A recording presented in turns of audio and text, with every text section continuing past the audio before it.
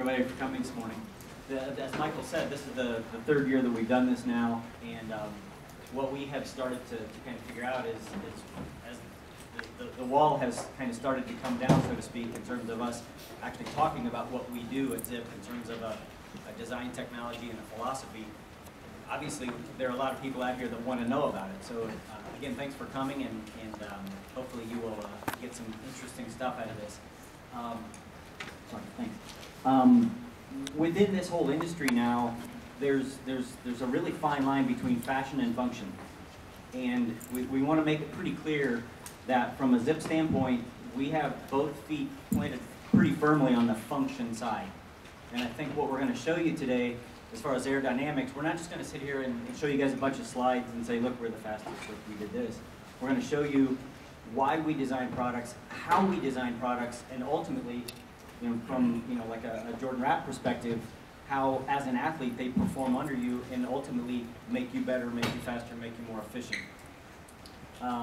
Please hold questions till the end because we do have a lot of information that we want to get in front of you. I know you will have questions. If you don't have questions, there's something wrong.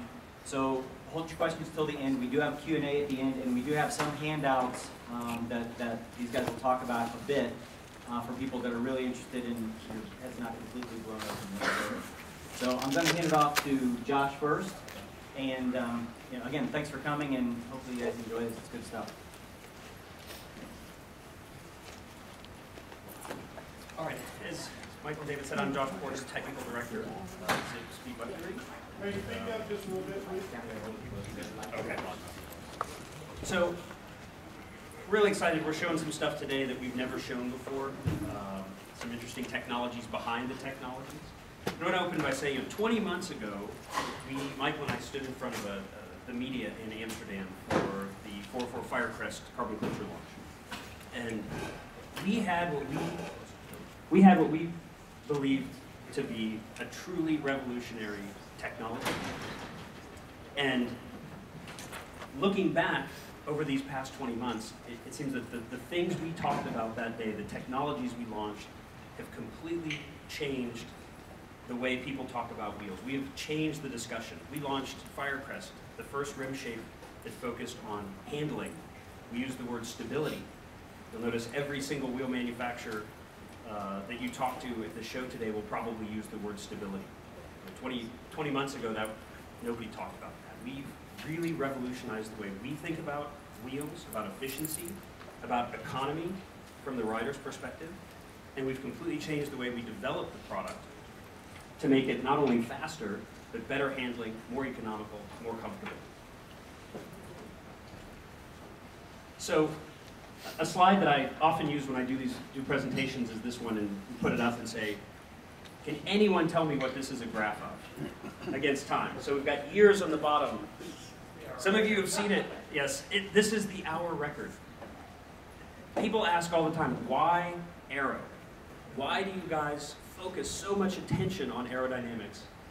This slide says it all. Let's look. This is 130 years of the hour record. And when you start looking at milestones, 68, Eddie Merckx. There's a picture of the cannibal in that attempt. Just under 50 kilometers an hour. Moser, disc wheels, 84. Pushes the record up pretty significantly. In the whole 1995, 6, 7 era, Obrey, Boardman, back and forth, massive technological development. Look at the position, the bike, the helmet. Superman position, some of the most radical bikes ever. We push it up 57 kilometers an hour, and the UCI steps in, and what do? They take away the Aero technology. Where do we end up? Boardman, same guy, the same guy, 7 kilometers in an hour. How's this compare to Merckx? Boardman, with his mildly bobtailed Aero helmet and skin suit, beats Merckx by 11 meters. So that's 30 years of technology, bearings, steel frames, training, the whole methodology behind the approach to the hour record netted us 11 meters, yet all the Aero technology before that netted us 7 kilometers. So just a good one to really put it in perspective. Why is Aero important? That's why Aero's important. I hand over to Michael. Thanks, Josh.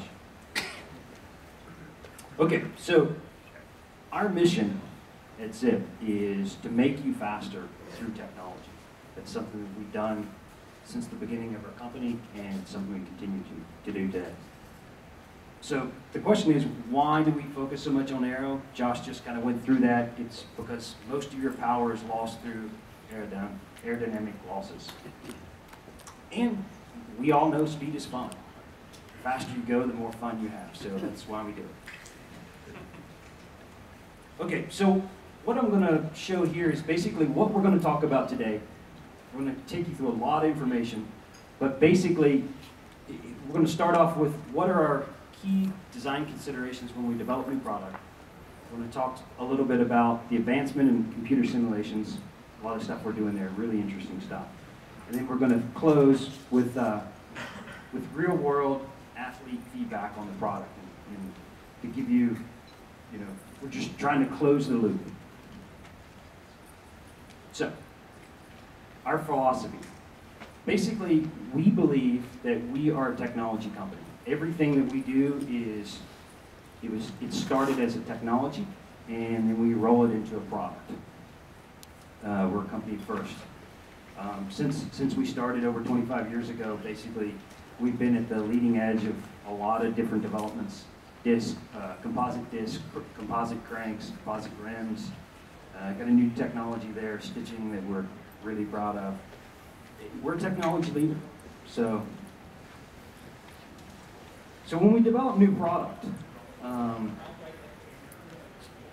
some people think we're just about efficiency. Well, we as engineers, when we develop product, we have to consider lots of different things. And this is just kind of a circle of different things that we can do to overall improve the handling of the bike, improve what the rider feels, and this is a circle that we kind of go to and we pick out traits that we wanted to maximize, minimize, and optimize, and then we go from there. So one thing to remember, that we always try to develop a balanced product. Like I said, we're not just about efficiency. We're about optimization and making a balanced product. Just going to roll through some technologies that we've developed over the years that really come out in our products. And what you'll see is what I call this graph here. This is what I say is like a natural progression of a technology company. You can see where our technologies come from. A lot of times you may not understand it, but if you look at our product history, you can see over time, over the last 10, 15 years, we're steadily making improvements, and this is our kind of technology that we're proud of. Michael, if I could too, what's important to recognize is each of these technologies tend to leapfrog up and over and off of each other. I mean, and what's relevant about this, again, is the history. I mean, you've got to go back about 23 years now to where it all started, or we wouldn't be where we are today. I mean, if we had shown up with flat press technology 21 years ago, it would have been kind of like the carbon cranks in '96 when people said, "You're nuts, nobody's going to ride them." And guess what? They didn't. Now, it's standard technology. I mean, a carbon crank on a high-end bike, if it's not there, you're saying, what's wrong? Why? So it's important to recognize the historical influence of all these factors. So, in saying that, like I said, this is our technology graph here. But at some point in time, you kind of have to shoot the engineer, because the engineer will kind of make a science project out of developed technologies. And at some point, you actually have to develop product. And this just kind of shows product that we've developed over the years and kind of where it fits in that technology graph. And our most recent product is the 303s, 303 Firecrest.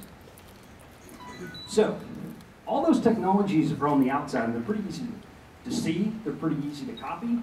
But what's much more difficult to copy is the knowledge behind why we're doing certain things. To us, that is the key to our success. Okay, so where are we going? We're going in a direction to more computer simulation because the computers are getting much, much better at handling the complex problems that we're trying to solve today. And we're going into this realm of CFD and kind of beyond the wind tunnel, beyond drag. I'm going to turn it back over to Josh. All right, as Michael pointed out, the mission through CFD, which we'll show you here in a minute, is to go beyond drag. So a few years back, we realized that we had diminishing returns on our wind tunnel dollars. We spend more money in wind tunnel every year than any other company in this industry. And yet we were finding that every subsequent wind tunnel test was yielding smaller and smaller gains in drag. We were kind of approaching a floor of drag. And the thought was, there may be a minimum here, and we may be at the minimum drag we can achieve. But there's more to Aero than just drag. And through the use of CFD, we can take what we learn at the wind tunnel, which is the what. The wind tunnel will tell you what the data is. The data is X, or Y, or Z. The wind tunnel doesn't explain why. CFD, when done properly, can really help with the understanding of why. And so we've taken an incredibly deep dive into the CFD technology and invested heavily to understand why. And in doing that, we've been able to break through some of these barriers, including what we thought was the theoretical drag floor. We thought the line we could not go beneath. We found that we could actually go beneath it quite significantly. CFD stands for Computational Fluid Dynamics. It's often referred to as the virtual wind tunnel. It's basically a powerful mathematical tool for predicting flow behavior. Just real quickly. It's very important to note, like Josh just said, that theoretical Aero floor, being able to get there. We have ways right now today where we could make the 808 Firecrest, arguably the fastest spoke wheel in the market, faster than it is.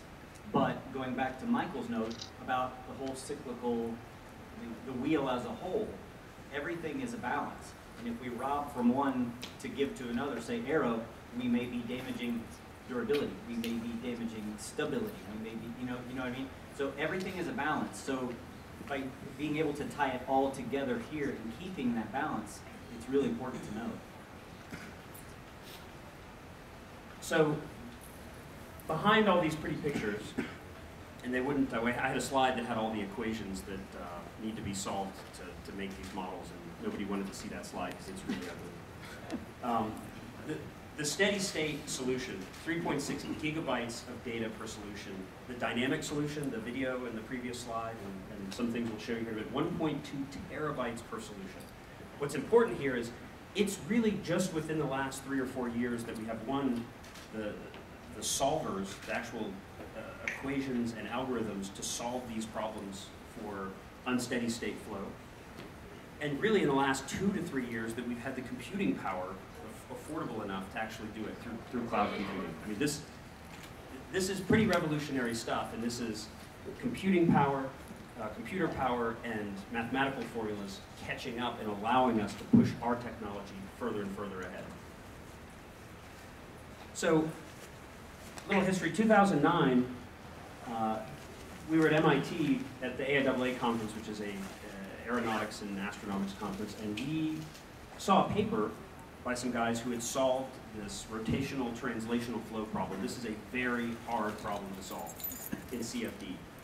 These guys, you can see some of their examples. They work with those guys you may have heard of at NASA on that space shuttle thing.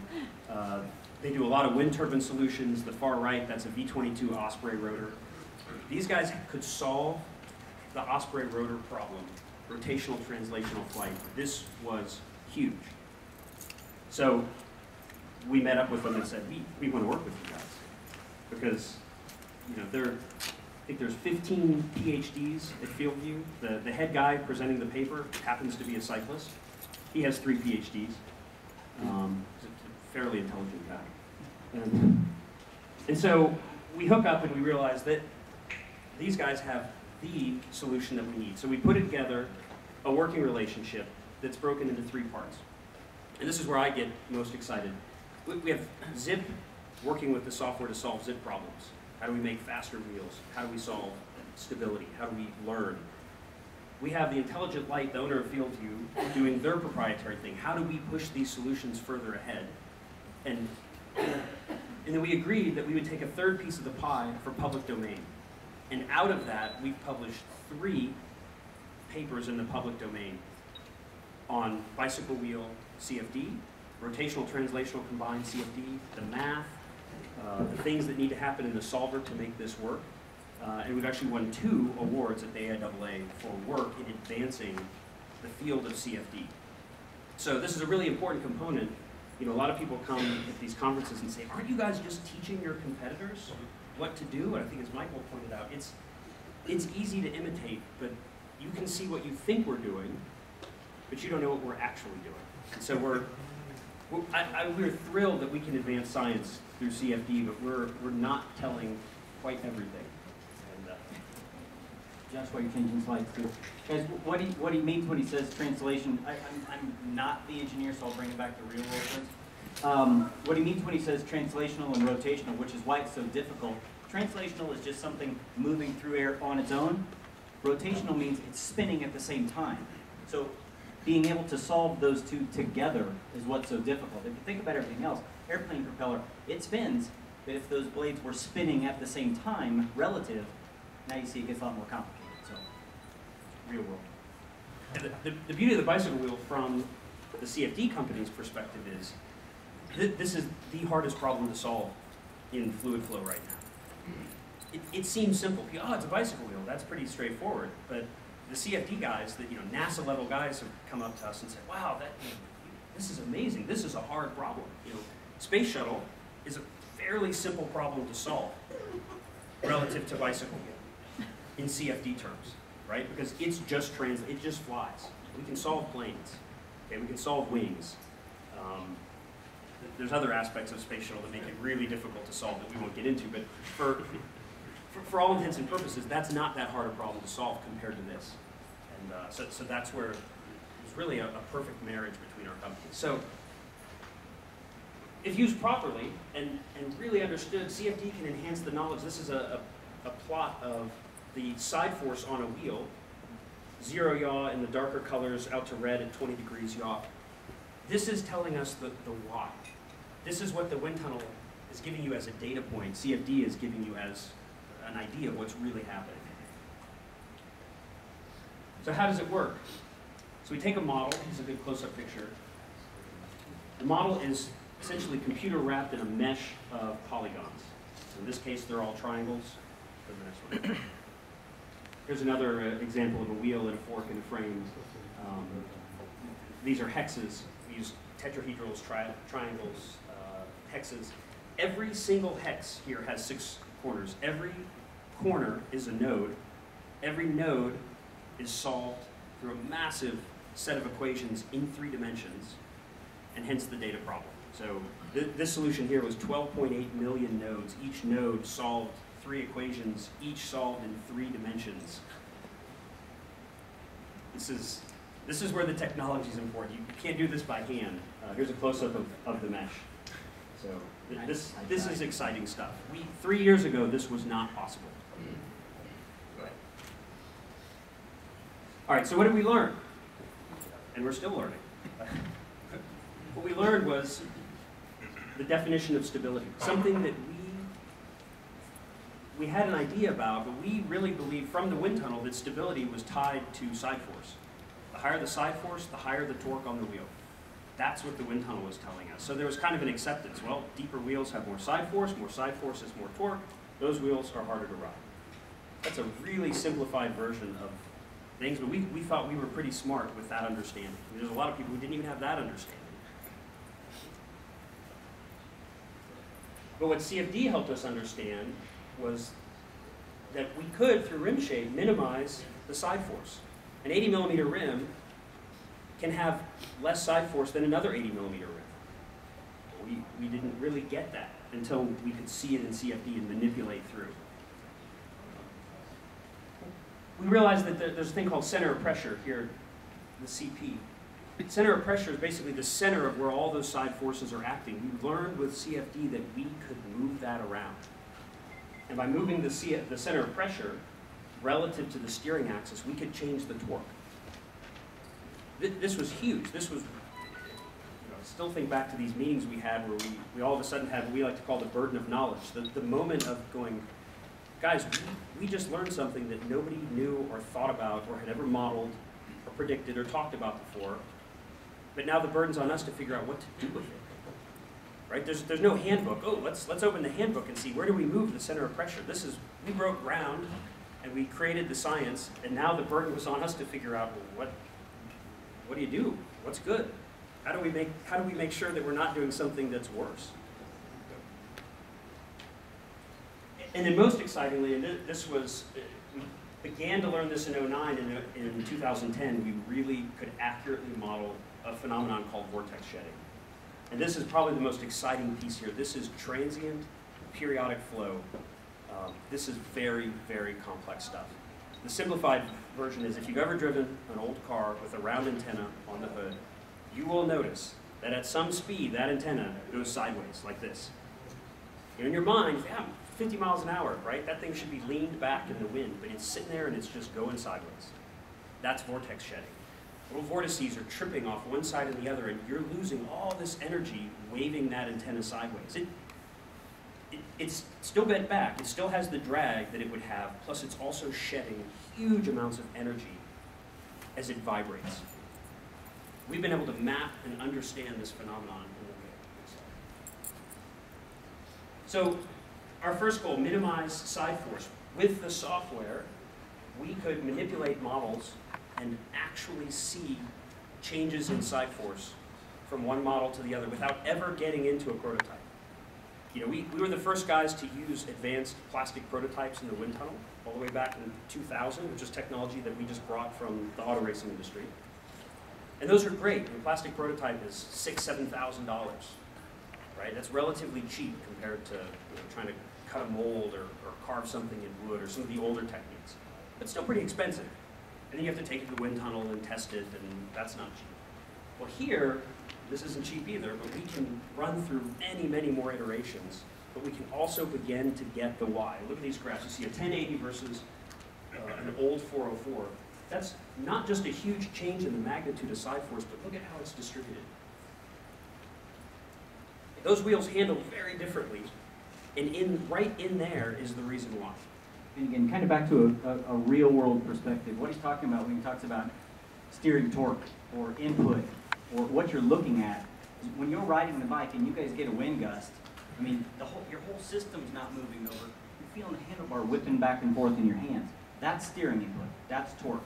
And so the side forces that you're looking at, ultimately, where they're positioned is going to determine how much that wheel whips around in your hands versus just the whole system moving side to side, right?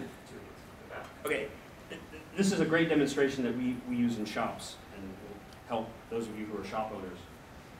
This is the simple way to think of it. Side force, okay, force is just pushing. If I push on him like this, he can resist that pretty easily, right? There's balance. Notice where he's pushing. Okay? This is center of pressure in the center of the system, and I can put some side force, and I can lean on him pretty hard. But when the center of pressure moves somewhere else, if the center of pressure were here, and I push just as hard, he can't do much to resist that, right? This is pretty easy to overcome. This is not. That's what moving the center of pressure does. The goal has become to take this and make it that. That's a great one for explaining this to your customers and to athletes. Because that's what's happening at the front wheel of the bike. Anyone who's ever ridden a deep section wheel on a gusty day knows what it feels like when that handlebar's whipped around in your hands and you have that kind of quick pucker up moment where, am I going to ride this out or am I going to have to correct it? If you don't have to correct it, you just ride through it. It saves energy, goes faster, and all those things. Quick slide showing you the location. The key thing from that slide was the steering axis of the bicycle is behind the hub. And so that was one of the huge issues we had to figure out was, do you want the center of pressure at the hub? Do you want it near the steering axis? Is it better to be in front or behind? So 2009, we solved that problem. And by 2010, we were solving the transient behavior of the wheel. And this is where we really get our minds blown and really took a step back. I always describe this as like, being kicked between the legs when we first ran these numbers. Every wind tunnel test we've ever been to, between us, we have over 1,000 hours in the tunnel. Every wind tunnel study we've ever done starts with a simple plan. And that's, how are we going to create the data points? And right in there, we sealed our fate by using the word point. Well, we're going to take a 30-second snip of data, and we're going to, at 100 hertz, 100 samples per second, and we're going to average that to a point. And when we started running these simulations, we realized, in choosing to assume that it's a point, we were missing the fact that there's a data range. The plots are changing over time. This is center of pressure on an old 404. The center of pressure is moving. It's not a point, it's a range. So this, we pretty quickly tied to the phenomenon that the writers would refer to as buffeting. An instability in the wheel. It doesn't feel stable under you. It seems to kind of be tracking under its own mind. So the plots are changing. Well, why are they changing, right? So now we've learned this. Okay, they're changing. That's not good. So we take this visualization is exactly the same model we just showed you, but with a different visualization technique. These are particles being deposited right in front of the wheel. And what you see is that the particles are stacking up and shedding off in waves. This is vortex shedding. This is exactly the same phenomenon that's making the car antenna go like this. Okay, this phenomenon is all around you. Look at high-rise buildings.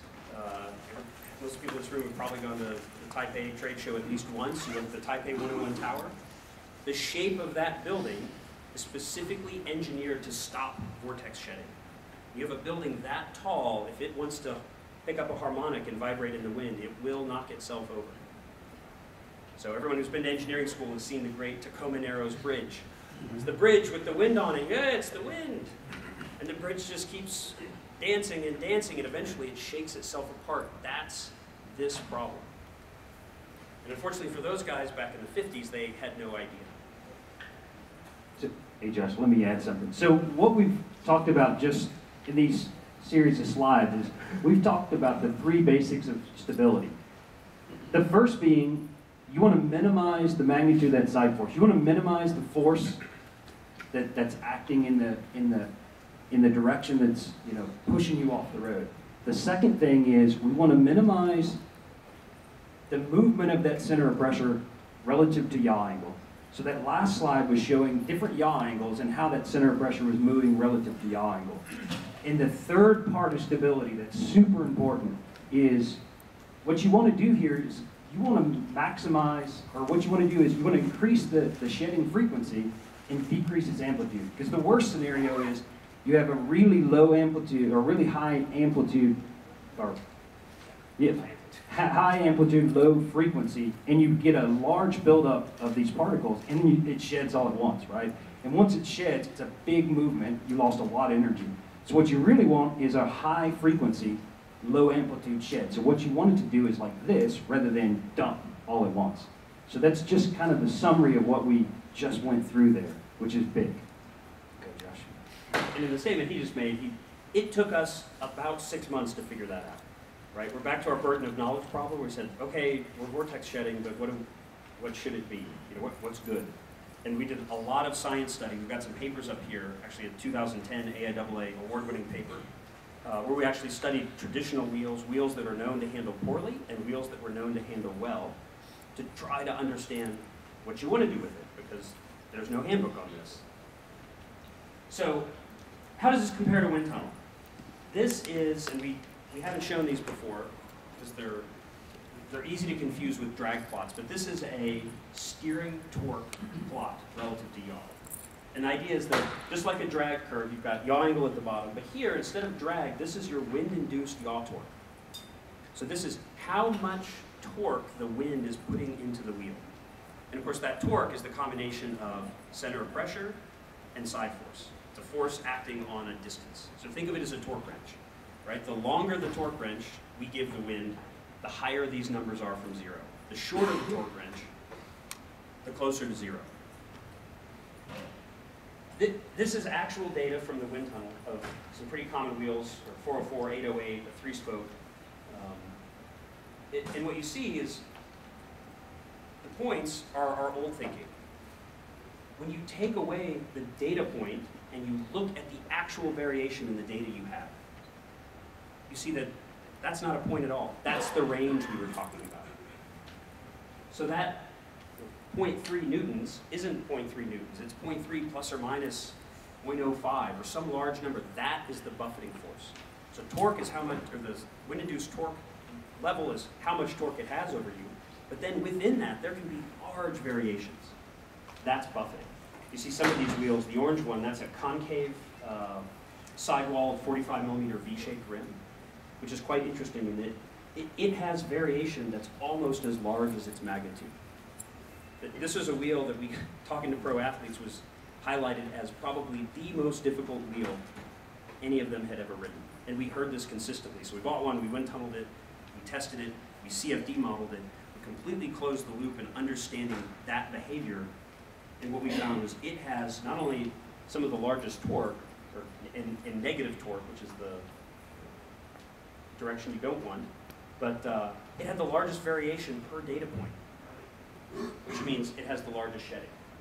So getting to the Firecrest solution, after a year of this, is what do we want to do? What can we do? And what's possible in collapsing the variation and minimizing the torque? And this is pretty exciting. This is 404 toroidal, the rim we were selling up until about 2 years ago. Data points with its modeled variation. And in orange, you have 404 Firecrest. This is a rim of the same depth. So what you see is that by moving the center of pressure and designing and optimizing the shape to increase the shedding frequency, we've made a wheel that is considerably easier to handle. And the best part is we can now, in the computer, with the math, tell that that's going to be an easy-to-handle wheel before we have to make prototypes out of it. Now, behind this is we had to make structural prototypes and develop entirely new methodologies for prototyping and making plastic prototypes that were rideable, which is a whole other huge technology development. A lot of learning went on there. Now we can trust our models. You see with 303, our latest Firecrest technology, we have considerably lower torque still and lower variation still. And this is how we're able to consistently use the technology to drive better product. So I'm going to bring Jordan up now to talk. The key here, what we're after, we said at the beginning, going fast is fun. And going fast and being comfortable on your bike and not feeling like you're going to die in a crosswind, that's fun. And having a wheel that you don't choose to leave in your car on the day of your event, that's value in that wheel, right? And that's fun, because you can go fast and feel that that expensive wheel you purchased was in fact a good purchase, which is not the case when it sits in your trunk for your A event. And then ultimately what we like to call the economy of stability, that through this, we make this guy go faster. I think that, all of the engineering stuff is incredibly fascinating to me. But when I get out and race, I don't really care what is the most aerodynamic wheel, or what is the most stable wheel, or what is the strongest wheel. I just want to know what the fastest wheel is. And I think that gets back to that sense of optimization. I used to travel with an 808 and a 1080 front, and I would make a judgment call sort of based off pre-riding the course, which wheel I was going to ride. And I knew that the 1080 is a more aerodynamic wheel, but that didn't always result in it being a faster wheel on the day. And I would leave that wheel in the car a lot of times, and people would say, isn't that wheel faster? And I would say, no, that wheel's more aerodynamic, but it's more difficult to handle. And sometimes that difficulty in handling will actually make it, I think, a slower wheel, because I come out of the aero bars, more often, or I'm more tired just from controlling this wheel shaking. You think in that last sort of, that home stretch coming in, there's a very real sort of amount of fatigue of just steering your bike. And I think that if you're more comfortable and just able to sort of sit in that position, that you're going to be faster. And that's, I mean, faster is faster, right? You know, a more stable wheel isn't faster. A more aerodynamic wheel isn't faster. It's all of those things together that make a wheel itself faster. You know, and it might not be the wheel, it's sort of, it's just that whatever the wheel offers makes you faster. And, you know, I think that's a huge thing in seeing that it's not just the wheels, it's how the wheels interact with the bike, and being able to be a part of this whole system, you know, where it's not just the wheel itself, it's the wheel and the tire, and then the wheel and the tire and the bike. And then actually with something like stability, it's the wheel and the tire and the bike and a physical rider. It's me, it's a person. And then at the end of the day, all of these things come together to make me faster, not through any one thing, but through everything together. And that's really the huge advantage. At the end of the day, I'm faster because of everything, not because of one thing.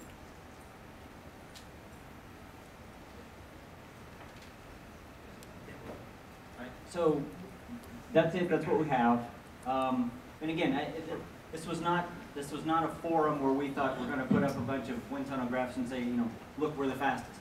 I mean, all of you guys, whether you're dealers or coaches or consumers or media or whoever, probably all still ride your bike, right?